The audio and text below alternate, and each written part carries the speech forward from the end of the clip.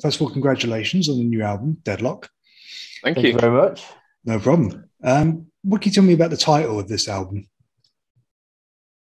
So a title, it's the first time we've used the title track as well for us, which is something quite special, I guess. But Deadlock, I think, when we've been stuck in a lockdown for 2 years and the biggest part of our identities, which is playing in a band's been taken away, it kind of feels like you're just stuck and you're going nowhere. And we were trying to figure out like what was it was because it was quite the title for the track and the record didn't come till after the song was completed. Yeah, I think we had most of the album completed and we were trying to name that track. And we kind of looked through the lyrics of a lot of the album and noticed that a lot of the stuff was like a reoccurring factor. And it was that hitting that ceiling. And I think once the idea of Deadlock came around for the song name, it just suddenly encompassed everything on the album, all this like self-doubt. Just trying to kind of figure out your own worth and like where you fit into the world outside of just being a musician. I think it was definitely a kind of cool thing for us. It's captured how we were all feeling within the last 2 years and put it in this like box, and means that we've kind of been able to let it all go and just hopefully move forward. Cool. And what makes it a different album from Between You and Me? I feel like this is us now. It's matured. Between You and Me, it's still good. We're still very happy with it. But this album's a lot more based on the riff as well. So musically, it's wanted it to be as interesting as we could get it, and also lyrically have it a bit more emotive, something that the listener could attach to in their own way and latch onto the emotional side of it all. It's just a very personal album that we just wanted to make every single aspect as interesting as we could. Yeah, it's definitely we changed a lot of people over the last couple of years, and the bit of time and COVID's kind of given us an opportunity to reinvent the band. This is InVisions 2.0. This is not where we were, this is where we want to be. And I think that was like quite a bit of a blessing for us, really. I think lyrically that was definitely one of the huge things when we sat down to start writing lyrics for this album. It wasn't like okay, this album's gonna be about this or this album's about that. We kind of had to jump over a lot of hurdles to figure out what we even wanted it to be about, and then it wasn't until we kind of stopped overthinking everything and was just honest with how we were kind of feeling and experiencing in that moment. That was kind of when we kind of captured something and it felt just like, oh, okay, this is right, this is where we should be going.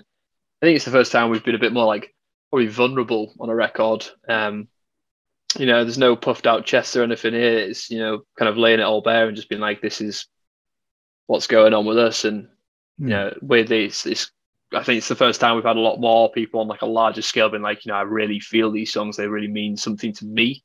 They're taking what we've kind of put, and not necessarily has to be the same thing as like the narrative we've written them against, but everyone's found some solace in these songs in their own way, which is super cool. Something probably quite new for us as well. That's something I really find quite interesting. Like, obviously, writing these lyrics, we know our purpose behind them, but seeing people write their own story behind what's written is really, really cool and interesting. Very nice. And like you say, you've been kind of reinventing, for lack of a better word, the band since Between You and Me. How did that manifest itself this time when recording the album? Was this did you do anything different, or was this a case of you all had to do things individually because of lockdown and so on and so forth? We normally do things quite individually anyway, don't we? Like, we're quite a remote working band anyway. It was the first time we've like produced the record ourselves. So, I recorded all the music, did the editing, the post-production. The only part that was recorded elsewhere was Ben still went and recorded the vocals with Sam Graves, who we've recorded previously with. Just because your working relationship with him is so good, and vocals to actually capture that moment, you really need someone that you're good at working with. Knows us all like personally as well, but he's very good with grasping somebody's vision, and he's really like understanding and knowing you could literally, like, I remember years ago, someone was doing a drum fill with their mouth, and he knew exactly what it was, and he knew what they meant. So he just knows what people's visions are. He can grasp it, and he knows how it needs to be portrayed. So, and obviously he's like one of my closest friends, so the working relationship's spot on, and that's never usually a good thing. So if I'm being shit, he'll tell me. Yeah, I think it works in your favor because you don't, particularly with vocals, when you're stood in the room, you're like so isolated and exposed. It's in a vocal. If it's a bad vocal, it can feel like it's directly reflecting on you because it's not like, oh, you're playing the guitar and the guitar sounds shit. So to have that person you can work with who there's no hard feelings and you can just work together to get the best take. Sorry. I think that definitely happened with this album. Did a lot more stuff, on our own, but by recording it on our own and not having a slot of, 3 months in the studio or 2 months in the studio to complete the songs that were pre-written, we had so much time to basically be like, no, that's not good enough. We're not going to accept that. We're not going to put a filler track on. We're not going to do this. Like, there was no rules. There was no time limits. It gave us the opportunity to effectively write our first album again, because at that point there was no pressure to be, it has to be done by this point, and you're playing shows and trying to fit it in around it, which was a bit of a blessing in disguise, to be fair. Yeah. Would you say that having that freedom and having all that time and everything, this is the most complete or best summary of InVisions so far? I'd say so, 100%. It's a way more dynamic than anything we've ever done. There's definitely some really heavy songs on there, but I don't feel like, it's not just like I feel like the last record was definitely like we were playing shows live, so we were just writing breakdowns because we wanted to play them live, whereas this time around, because we had a different kind of angle to write from being at home and writing for where we wanted to be once we got back out on the road, maybe some bigger stages, playing to, different environments in the room. It gave us a bit more of an opportunity, a bit more scope to be a bit more dynamic with it. I definitely think it's the best performance wise any of us has ever done. Everything's super hard. It's really hard, which is great. Like, we go back to playing some of the old songs in practice now, and it feels like playing a nursery rhyme. It's so like simple that it feels like monotonous. Whereas these new songs are so challenging that it's a competition with ourselves to be like trying to crush it. And I think as a musician, you're always chasing that dragon of trying to get that next step up, and hopefully in 6 months' time these songs are going to be easy for us, and then it means the next record's going to be even harder. Sweet. Obviously, like you say, it's a very dynamic album. That's reflected very well with the videos you've released so far. You've done one for the title track. There's also A Nihilist, which is a fucking great title. That's like, everyone out there will be like, fuck, should have named my band that. And DVPE, which I'm hoping I pronounced that right. I'm hoping it's not supposed to be dupe or something. It's dope.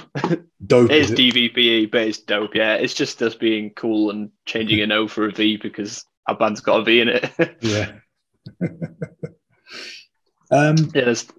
So by releasing these songs, were these all chosen specifically to represent the kind of vastness of the record, or were these just songs that you felt represented how you felt, or whether when you were asked to do a video?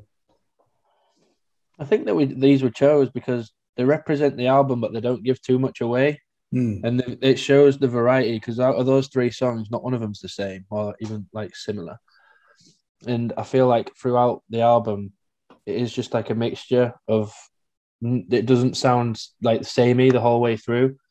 And they were the best ones that could have portrayed that, but without giving too much away. I think because the album's a bit of a journey as well. So like where those songs fall on the actual track list, it's quite like the middle round of like the journey. Whereas like, I feel like if we'd released a track like Fall With Me at the start, it wouldn't have made sense with the same way that it does when you listen to the record, because by the time you get to those later songs, you're so like emotionally attached to the album that it has like a whole new weight to it.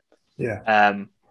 I think, so like, it was Ben said, it's the dynamic of it. You know, Annihilus was the chorus is like the catchiest thing we've ever like written. So it was definitely a obvious choice for us. We initially planned to release Deadlock first. That was going to be the first single we were going to release, but because of video scheduling and stuff, it didn't kind of pan out that way. But in retrospect, I think that worked really, really well for us. I think the actual order that we ended up releasing them, was super nice. Because we always wanted it to be like, we're going to release this, we're going to release a Nihilist. They're probably going to get people messaging us saying, oh, they've sold out, they're writing, poppy choruses. And then we release Dope, and it's like that end breakdown will shatter anyone's face. So it was, having that kind of contrast was nice, kind of hit every kind of field. Good. And I think it's important for a band to display different aspects of themselves and to evolve. Because if an album was just breakdown, nobody except the most ardent metalcore, deathcore fan wants to listen to that. Yeah, for sure. I mean, it's great live, isn't it? Because you go to a show and as soon as a breakdown hits you, like, it doesn't matter who the band is, you can get involved with it. But, I think for us, the biggest thing we realize is the songs we go back to on our old records are the ones that have a bit more of an emotional impact, the ones that are, for lack of a better phrase, just better songs, like technically better, lasting songs. So going into this record, we were like, we don't want to have 2 or 3 of the songs that we're going to be playing, 2 years down the line. We want to be playing every single song on this record, for a long time. Yeah. And that definitely helped shape the album. Yeah, it's clearly an album you're very proud of, and rightly so. Thank you. Well, obviously the videos are very eye-catching. Something else eye-catching is the artwork. I really like the artwork, and that it's that kind of like lit sculpture sort of work, for lack of a better description of it. How did this art come about? Was this something you found? Was it something you had commissioned? So we did the artwork with a graphic designer called Make North. It's from the UK. We've worked with him on multiple kind of things now. But we knew that we didn't want to have a person on the cover of the artwork because we'd done that previously like twice, and we're like, it's starting to be like, oh, this is becoming a bit of a thing here. Yeah. We wanted to have, an emblem or a symbol or something that was like, it doesn't matter if you take it out of context, it doesn't look like that album artwork. If you see that shape now, you're going to associate it to that record. But then like obviously the title kind of came into play, and we started thinking about how, like optical illusions and Penrose like triangles, and I can't remember what the exact phrase is, but there's a scene in Inception. They're impossible triangles, aren't they? Yeah, it's a Penrose triangle, but there's another thing for I can't remember what the word is, but if you've seen Inception, when he walks up and down the stairs and he's showing in this dream world, and like they go a paradox, and it goes up the stairs and then changes the angle of it, and it's like, oh, the stair doesn't actually complete. That was where that kind of came from. We're like, that's how Deadlock feels. It feels like no matter where you go, you're always going back around in a circle. And the more you look at this like emblem, it's super trippy. It's confusing as hell. And like, you think that you're going to find a way, like, oh, where it's going to be incorrect, but it's, always brings you back around. So yeah, props to Daniel for designing that. It's super, super cool. Yeah, it is. Really nice.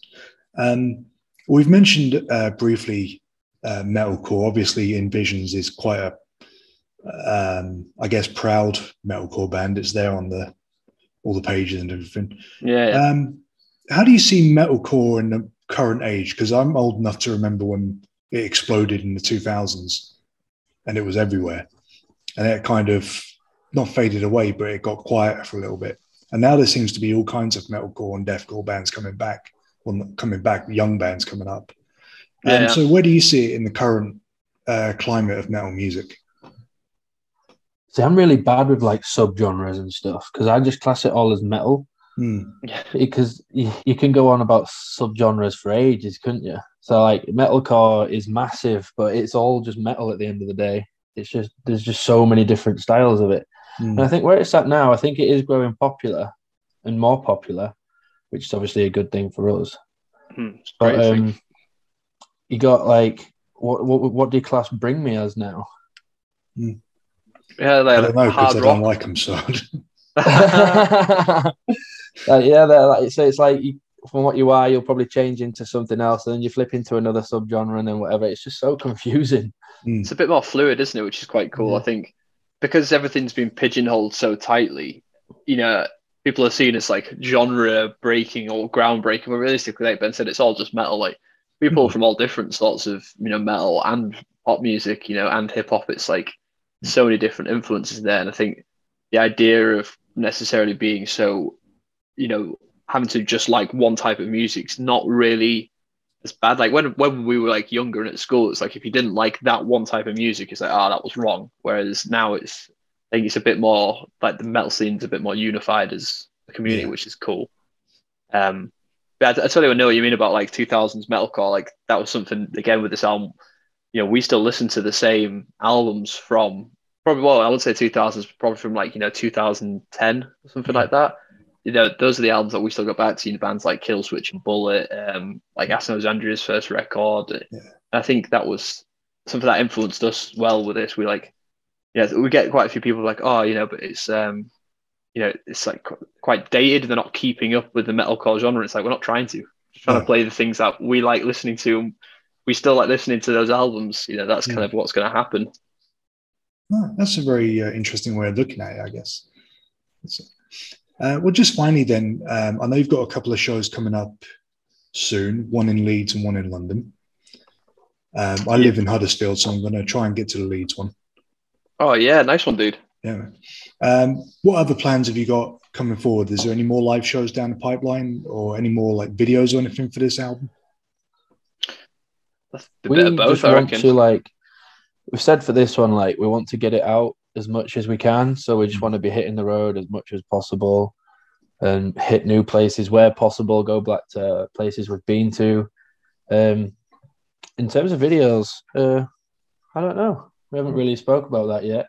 Definitely will do some, but it's just figuring out when and why. Like, not when and why, but like, you know, when and what, because, you know, we've put a lot into the campaign before this record, more than we've ever done before. So like now we need to kind of take stock and see how the album, you know, is received and what songs people are actually liking. Because, you know, between us and the band, we all have different favorite songs every week. Well, apart from Ben, and you know, so it's yeah, definitely more shows. Hopefully, as the world's opening up a bit more, we should be able to, you know, get back out to, you know, some European countries as well. Yeah, and yes, plenty more touring.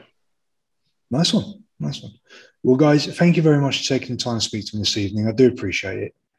And I wish you only the best with this album and the shows coming up, and hopefully more shows coming up. And hopefully more European fans can get to see you as well.